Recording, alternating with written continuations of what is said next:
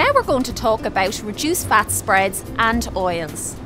When it comes to minding our heart health, it's really important that we go for reduced fat spreads or low fat spreads, and to opt for oils that are made up of all those good fats like monounsaturated fat and polyunsaturated fat. For example, olive oil or rapeseed oil.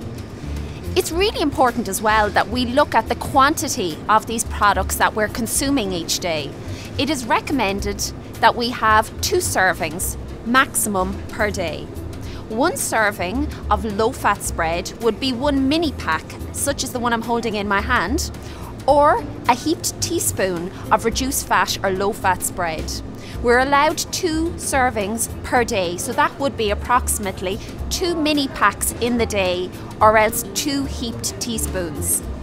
So in addition to our 2 servings of reduced fat spread that we are allowed in the day, we're also allowed 1 teaspoon of oil per person per day. So that would mean if you were cooking a chicken curry, for example, for 4 people, you would have 4 teaspoons of oil used in the cooking.